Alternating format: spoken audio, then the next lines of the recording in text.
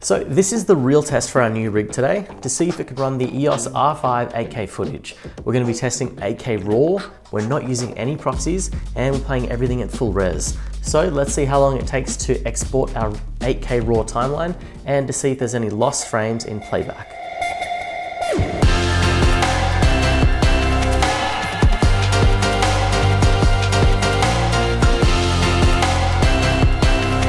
So today, we're finally upgrading my old rig that I built in 2013. So this thing really used to crush 1080p timelines, and it really started to struggle when I started doing 4K. We upgraded in anticipation of the R5 coming out, but because there's no files available for download, we've downloaded 8K Red RAW files that are closest to what the Canon R5 8K files are going to be. So the R5 8K footage is a bitrate of 2.6 gig a second, which is huge. The $54,000 Red Monstro camera that can shoot amazing 8K footage is only around 300 megabytes a second, but that's higher quality footage, even though the megabytes per second is lower because of the amazing and really efficient Red RAW format. But it's a great comparison because if it can play the Red RAW footage, then it should do just fine with the R5 8K footage.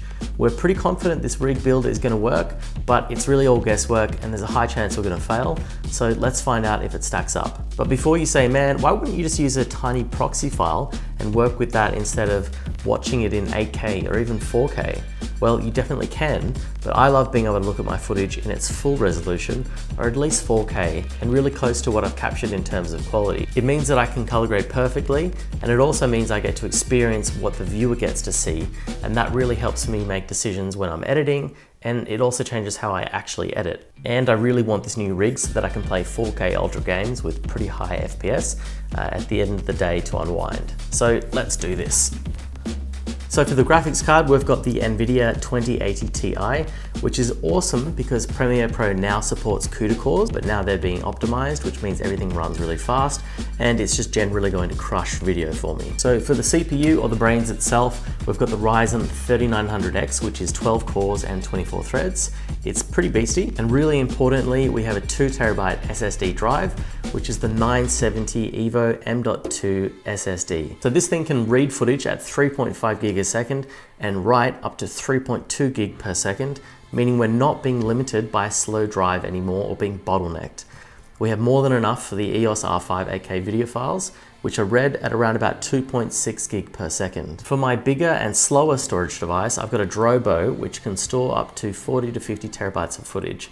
But for my current projects, I move them onto my desktop so that my fast SSD really smashes them. So now for the good stuff. All right, so let's look at my 8K timeline with the red footage that is going to be way more intense than the R5 8K footage. So basically, if it can play this, it's going to be able to play the R5 footage. Now we need to see if we get any dropped frame indicators, which is basically indicated by this little green dot over here. I'm also recording with screen capture software, so that's actually capturing 4K as well. So that's going to be a massive drain on my computer's resources, so I may need to turn that off if we get any drop frames. So straight away, all green so far. There we go, at the very end there, we're getting some drop frames. Now this is playing back at full 8K resolution, so what we can do is we can drop that down to 4K because my monitor is only 4K. Everything is playing back amazing. We'll skip to the very end. I know the shot that we were having the biggest trouble with was this monkey shot. And I think that's because it was recorded at a higher bitrate or a higher codec.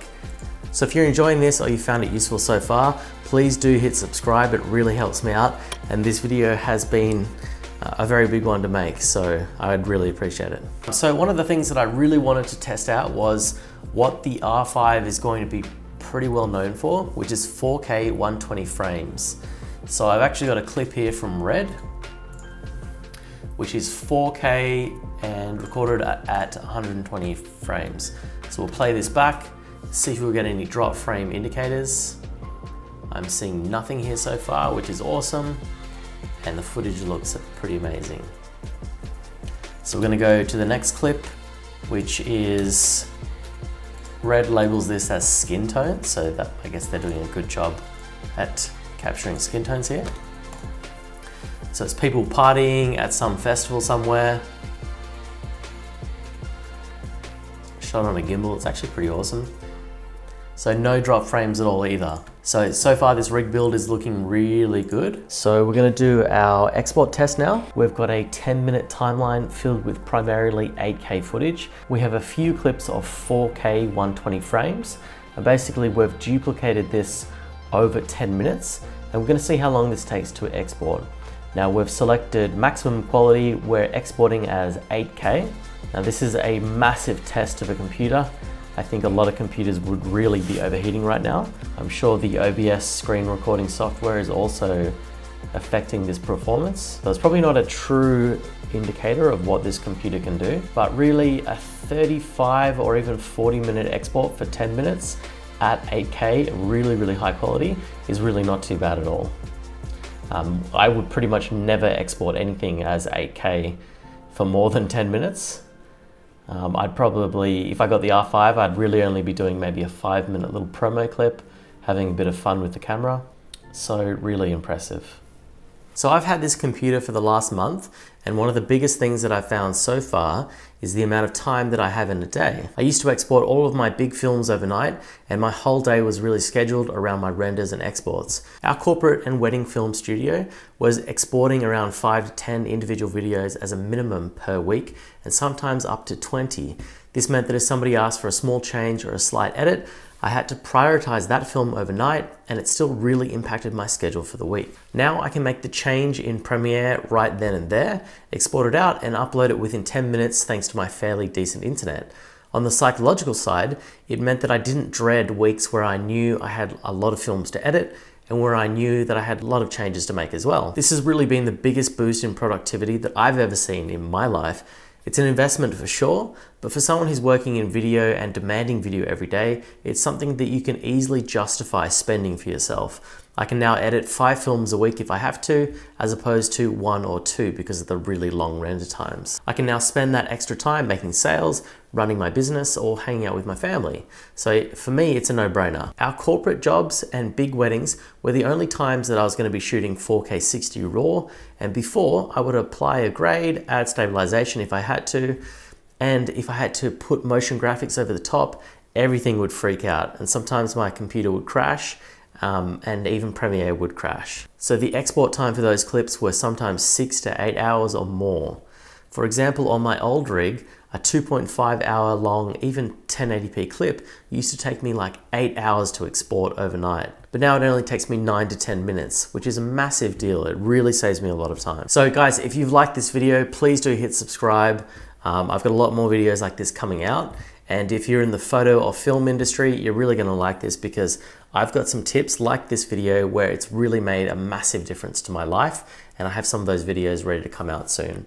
So if you've enjoyed this, please smash that like button. Now, if you are here purely for the filmmaking side of things, you can stop watching, but for me, I like to game with friends a little bit after a really long day. It helps me unwind. So let's quickly look at a little bit of COD that is playing in 4K.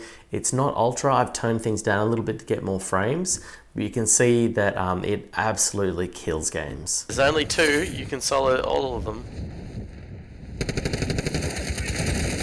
Yes! Nice. I'll take all of that you killed. We got a party boy coming in. That was a silly choice to make. One right here. Whoa. Got a sniper opposite.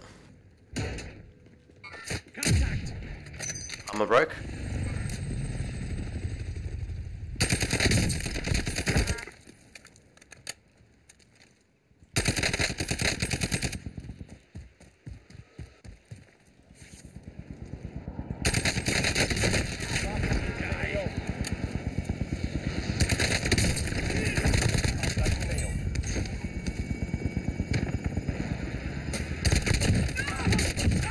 Yay, got those campers.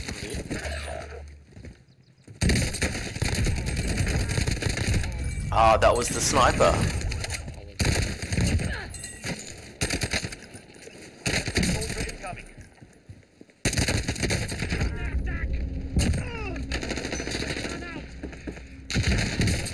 Oh my god, those are the same guys.